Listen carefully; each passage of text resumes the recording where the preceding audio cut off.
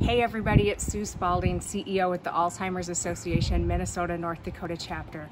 And I'm so excited. We've just learned what Walk to End Alzheimer's is gonna look like this year. And I promise you, you're gonna love it. We're gonna keep you safe, your family safe, and all the people that we serve, and still have a huge impact in our communities. So join us Tuesday, July 7th at noon and learn all about the details of Walk to End Alzheimer's this year. Remember, the end of Alzheimer's starts with you.